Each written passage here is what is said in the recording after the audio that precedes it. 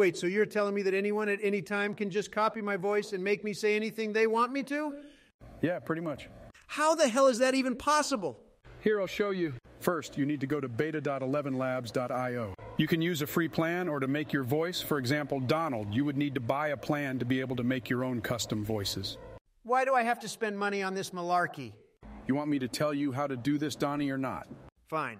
You can explain it, but I doubt you even remember how to do this because all you do all day, every day is sit in the Oval Office on your sleepy ass. Wait a minute. Why are you even complaining about money, Donald? Don't you have $7 billion in the bank? That's right, and counting. Why? Never mind. Anyway, the next step to making your own voices is to... Yay, Sleepy Joe. I was doing some light reading and found out that you don't actually need a paid plan for you to make your own custom voices. What? Are you sure about that? Back when I first joined this site... Back when you joined. This isn't the 50s anymore, Joe. Yep, it was pretty nifty, wasn't it? I said 50s, Joe. Anyways, just get back to this tutorial before these Democrats come up with more ways to throw me behind bars. Right. Once you're logged in, head over to Voice Lab and hit the Add Generative or Clone Voice button. Then find an audio clip on the World Wide Web of whoever's voice you want to add. Joe, did you really just say World Wide Web? That's what WWW stands for, Donnie.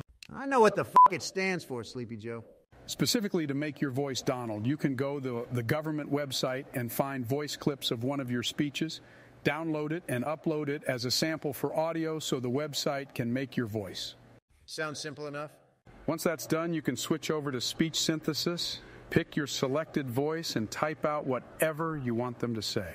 You can also use the stability sliding bar to change the expression of their voice, and the clarity plus similarity enhancement bar to adjust the audio if the sample you got was clear or more clouded.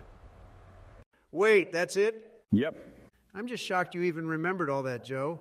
It's really quite simple. You see, all I had to do is just... That's great, Sleepy Joe. But you're telling me that that's all people have to do to copy my voice and make up this fake news about me?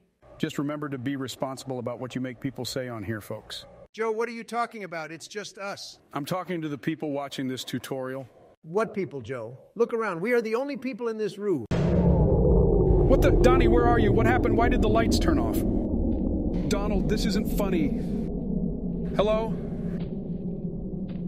I don't like this. I'm scared of the dark, you know. What was that?